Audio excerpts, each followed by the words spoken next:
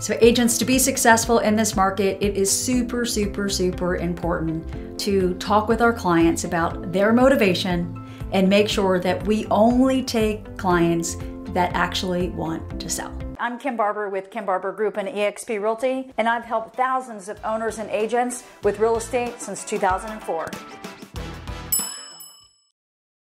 And the three things are questions that you want to ask. Number one is, do you have to sell?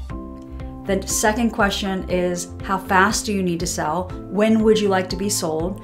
Where do you need to go to next, right? And the third thing is, what's gonna happen to this home if it doesn't sell? What will you do, right?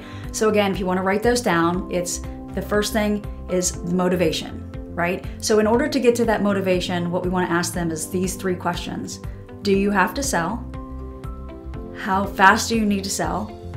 And what would you do if this home didn't sell? Okay, so do you have to sell? That goes into motivation. Yes, I'm getting a divorce. Yes, I'm relocating. Yes, this is my parents' home that I just inherited. Yes, we have a 1-bedroom and now we have our second kid on the way. Those are highly motivated sellers, right? If they are saying, well, I think I want to do this, but I'm not really sure, then that then goes to, how fast do you need to sell? Well, I'm not in a hurry. Okay, what would happen if you didn't sell this home? I would stay here. In a shifting market, I cannot encourage you to take on that client, okay? So that is something that's super important to pay attention to when you're looking at the shifting market, is our client's motivation.